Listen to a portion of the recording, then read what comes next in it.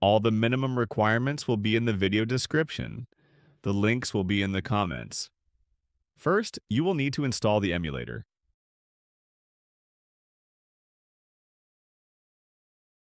Now let's extract the folder with the drivers. Do not extract the file named firmware, but this other file below called prod keys you can extract. Now you can open the emulator. Now let's install the prod keys. Click on this purple button, and now let's look for the file we extracted. And that's it. Now let's install the firmware. This file is not mandatory, but some games and emulator functions only work with this file installed. Now it's time for you to select the folder where your games will be stored. I recommend creating a folder named Games to keep your games inside. This will help avoid possible issues with the emulator.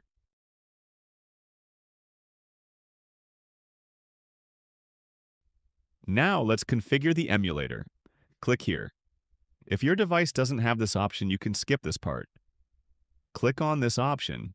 It will tell you which driver is recommended for your device, and you can search for it and download it through the app itself.